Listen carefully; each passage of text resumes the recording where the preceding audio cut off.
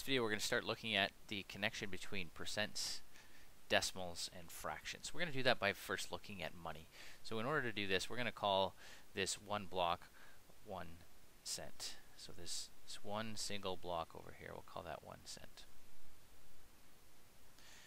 We can call this 10 cents because there are 10 of those 1 blocks. And I guess that makes this 100 cents or $1.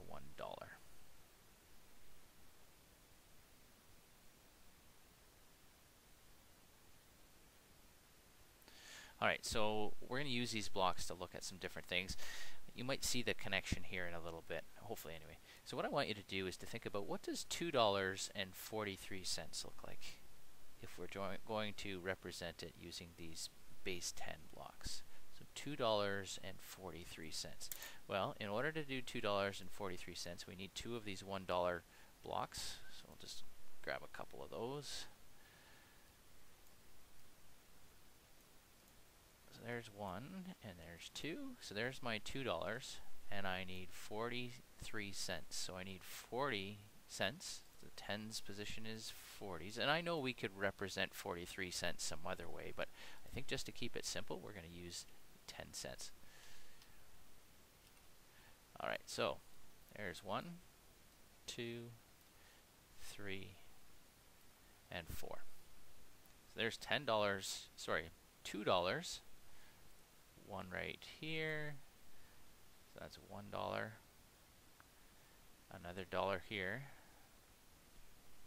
And so far all of these together give us 40 cents because this is 10 cents, 10 cents, another 10 cents, and a final group of 10 cents. So $2.40, and now we need 3 of these cents.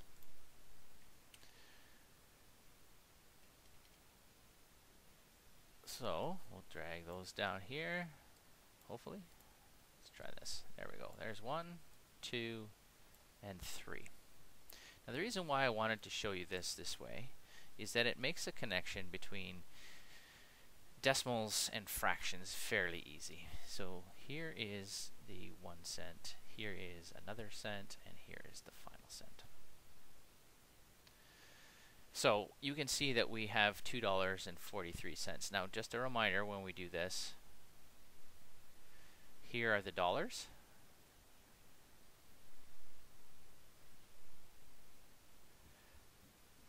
Here are the tenths, also known as dimes in this case. And here are the hundredths. So the place value here that we're looking for is really important. Hundredths. And the reason for that is we are going to express this as eventually as a fraction, and then also as a percent. Alright, let's move on. I want you to try a couple of these. So I'll just put a couple on the screen here for you to try. So here are some. Let's try $1.42. Sorry, $1.24. I read that backwards. So try to show that one. Try to show $3.72. Whoops, 72. There we go. And then the last one I'm going to get you to show is 12 cents. So again, you could just draw that if you wanted to. You could go and find some base 10 blocks online, or you could just draw that. So I'm going to just go ahead and draw that. I'll give you a minute to kind of try. You can pause the video as well.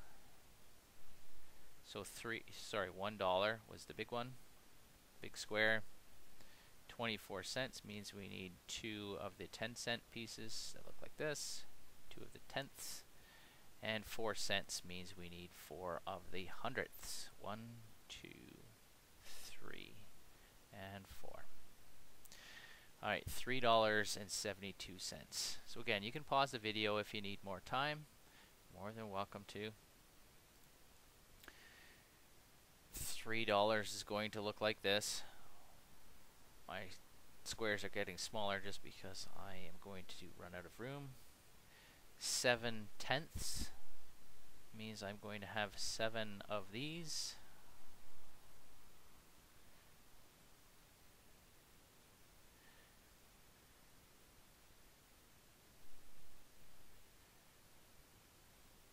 That's 6, and I need one more. So that's the 7/10, and finally I need 2/100. Now the reason why these are called tenths and these are called hundredths here is that 10 of them make up one whole dollar. So 10 of these turn into one whole dollar. And same here, that 10 of these make up one whole here, or 100 of the pennies make up a full dollar. So that's why they're hundredths. They're divided into hundredths. All right, let's look at the last one here, 12 cents. This might seem like a really easy one. Well, we need 1/10 and 2/100, so it looks like this. The nice thing here is that this is going to lead us into our exploration, connecting these fractions, decimals, and ultimately percents. All right, so let's flip to the new screen here. We're going to do 12 cents, and we're going to write this like this. So we're going to give the decimal version. We'll maybe have the amount over here. So the amount was 12 cents. I'll even write it like this, 12 cents. The decimal version, we write that as 0.12, so that's $0.12. We're going to write it as a fraction. So in order to write it as a fraction, we know that 12 cents, if you think back to the picture, let me just go back and actually copy that picture for us. Let's see if I can do that. All right. Just so we have it here and we can refer to it. So there's our picture, and you can see here that this 12 cents was 12, a 10 here. Well, let's see if I can write in here. Yeah, a 10 here plus 2 more over here, a 1 and a 1. So this was 12 out of a total of 100 cents to make a full dollar. So if we think about a dollar, the dollar was the big square, and each square was made up of a row of 10. 12 cents would look like this. There's a full row of 10, plus we'd have two little squares here colored in. So this would, as a fraction, would be 12 out of the 100. So 12 100ths would be colored in. And we've kind of looked at this sort of thing before when we looked at some money, but it's just a good reminder. All right, now the last thing that we're going to talk about here is percents. So in order to change this into a percent, easiest way is to take your fraction, turn it into a decimal, and you do that by dividing. 12 divided by 100. So this little line here means division. So if we do 12 divided by 100, we'll get this. So that's the decimal equivalent. And to get to a percent, we take that decimal equivalent and we multiply it by 100. So 0.12 multiplied by 100 would give us 12%. So what that means is that 12 cents can be written as $0.12. It's 12 100ths of a dollar, or it's also 12% of $1.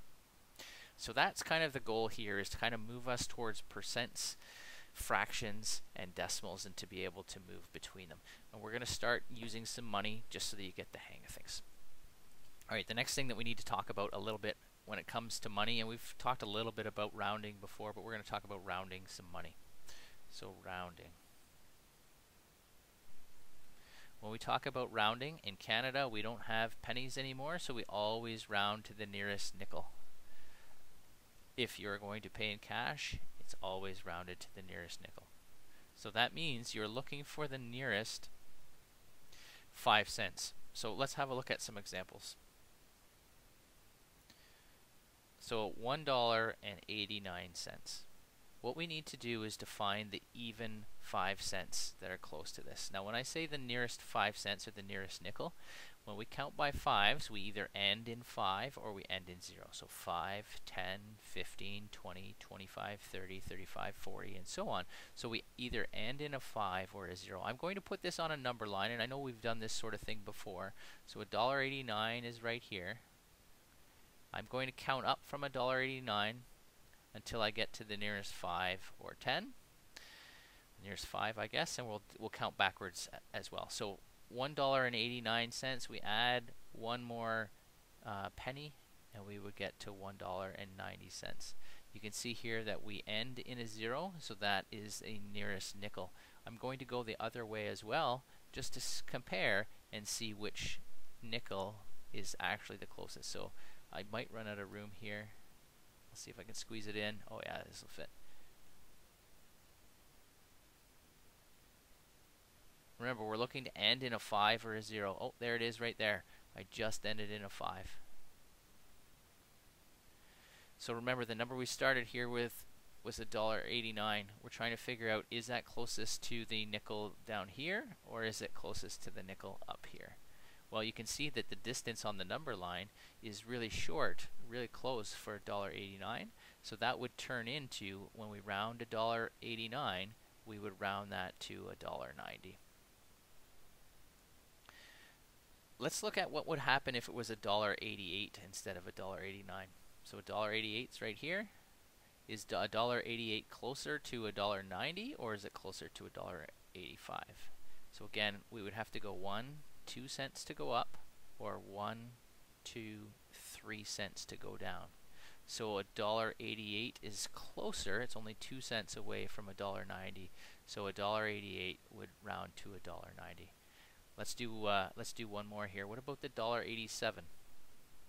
I know this diagram's getting a little bit busy, but $1.87. Well, if we go up to $1.90, it's 3 cents up to $1.90, and it's only 2 cents down to $1.85. So $1.87 would round to $1.85 because it's closest to that $1.85. Basically, if the number is higher than 7, so here's anything higher than 7 is going to round up to the nearest 10. Anything between 5 and 7 is going to round down to the nearest 5. So let's do another example here. Let's look at $4.83.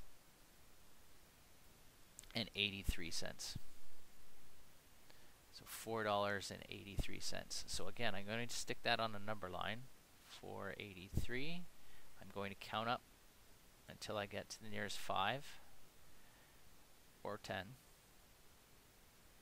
So the nearest 5 or 0 on the end, and I'm also going to count down. Whoops. 482, 481, and finally 480. So again, we're talking about 483.